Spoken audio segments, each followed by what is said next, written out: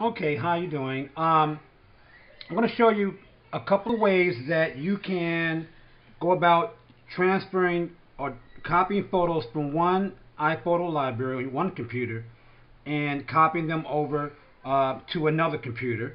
And there's two ways you can do that. And so I'm going to kind of go through it really quickly. One way to do it is you can take a jump drive and add it to your computer, the one you want to copy photos from. You can add a jump drive as I have up here, and you can open it. Open that jump drive, and it'll either be an icon view or column view or list view, whatever one. But then you want to go to the file finder and go to new folder and add a folder in that jump drive and just say column uh, photo to transfer, whatever you want to call it. Doesn't really matter. All right. Then after you do that, you want to go in and select the photos you want to copy to the jump drive. So say you select these, or you select however how many you have. Okay, and then you just drag them over, and it'll transfer all those photos you see, and it'll copy those photos into that folder. They won't transfer; they just copy them into it.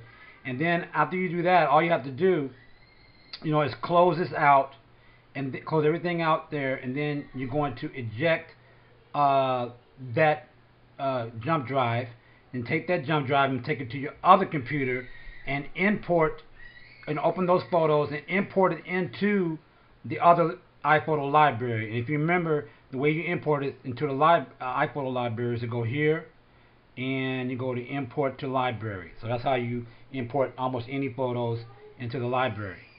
Alright. Another way you can do it is you can go on both of your iPhoto libraries or both of your computers and go to preferences, right?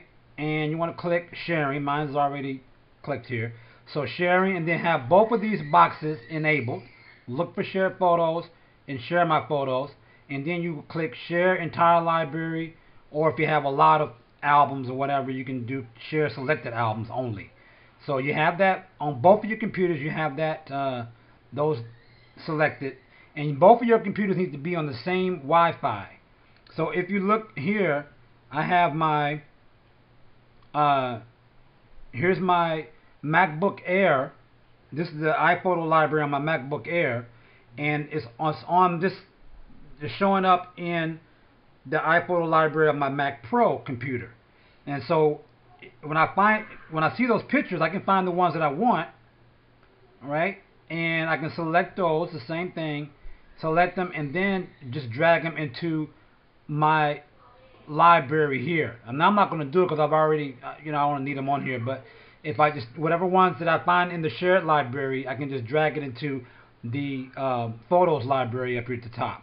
And that's how you get it. And then from there, you can create, it'll create events. You can create folders like you do, smart folders, regular albums, that kind of thing.